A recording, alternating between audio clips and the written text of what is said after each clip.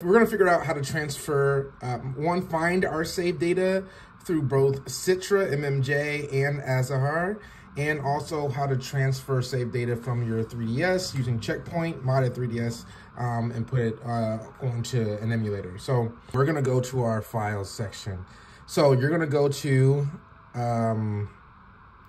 not your SD card, but your internal storage. And then you're going to click on the Citra EMU folder here.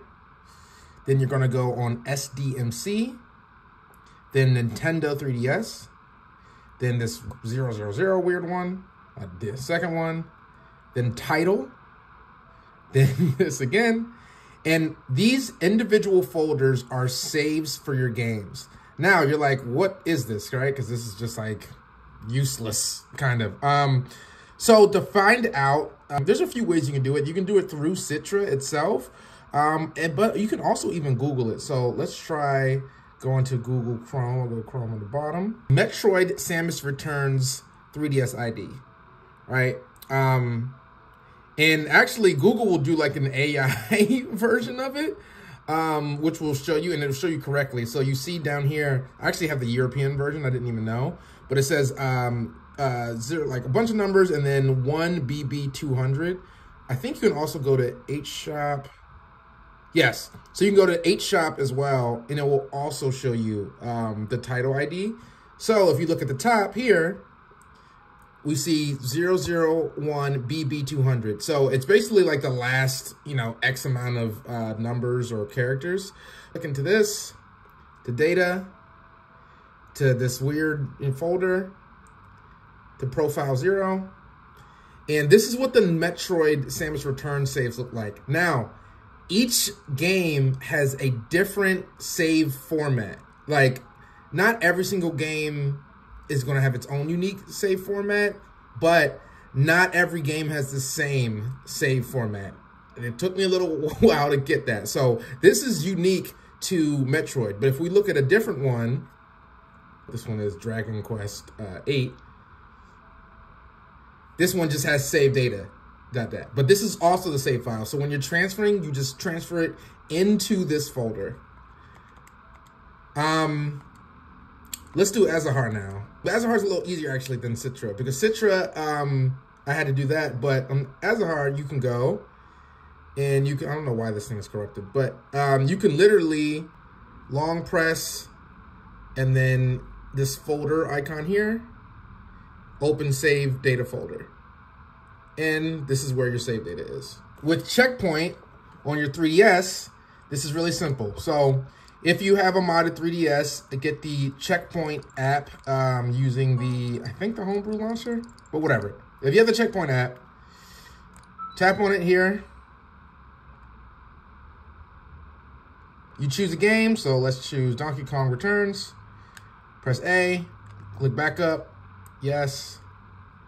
Okay, just name it whatever, but okay. Boom, it's backed up. Now, this will be on your SD card. To find that data, this is the SD card for the 3DS. To find that data, you click on the 3DS folder, go to Checkpoint, go to Saves, and luckily here, you actually have the names of the games and what the save folder is. So we just backed up Donkey Kong Country Returns 3D.